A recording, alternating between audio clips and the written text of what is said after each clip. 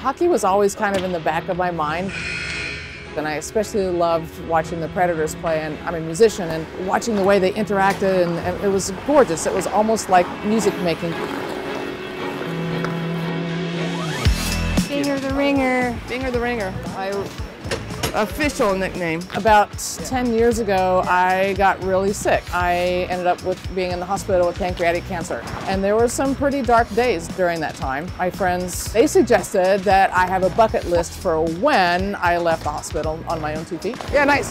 I said, you know what I'd really like to do? I'd like to put on skates one time. And you know, I laid in that hospital bed and I thought about that. Oh, look out, I'm coming out for you. It was about 2 years later before I was strong enough to actually do it, but it just stuck.